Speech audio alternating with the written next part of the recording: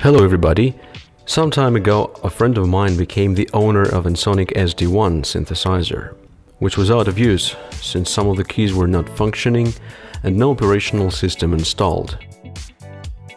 Later on, the instrument was repaired and we only had to find the operating system disk, which we failed to do because the instrument was rather old. So we did some search on the internet and eventually created that disk successfully. So I want to share my experience on how you can create this kind of disk. Here's what you need.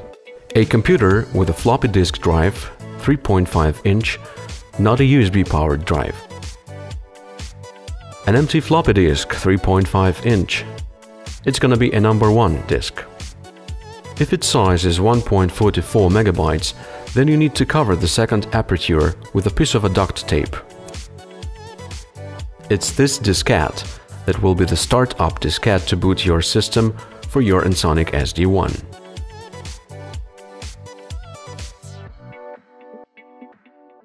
Then we need an empty diskette 1.45 megabytes to boot your MS-DOS system.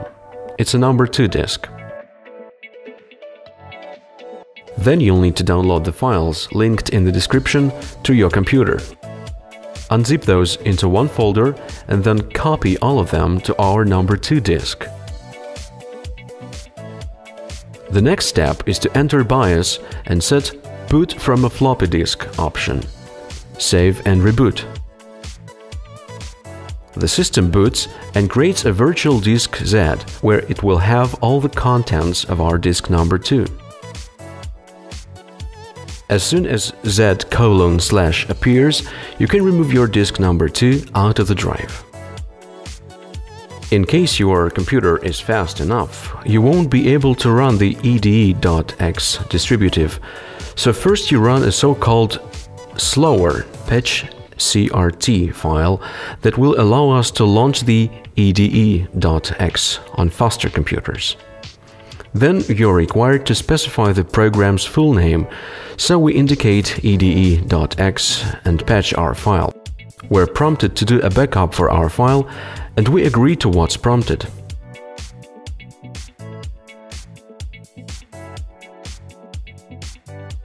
In the command line, you insert ede.x, the program is launched, press any key.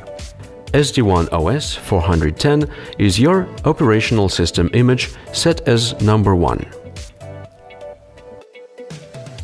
Press enter. The floppy drive rattles, insert disk number 1 and press enter.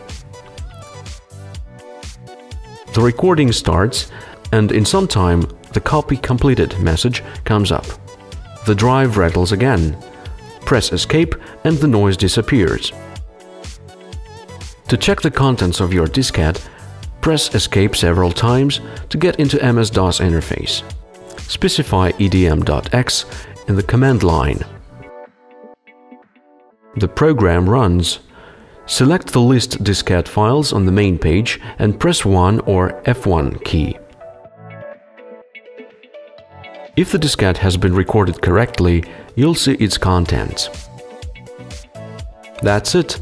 The disk has been created, insert it in the Ensoniq SD1 drive, search for the OS and deploy it to your synth.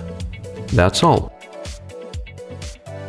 Congratulations on making the OS disk and breathing new life into Ensoniq SD1. If you liked this video, please share it and click thumbs up. Thanks for watching and see you soon!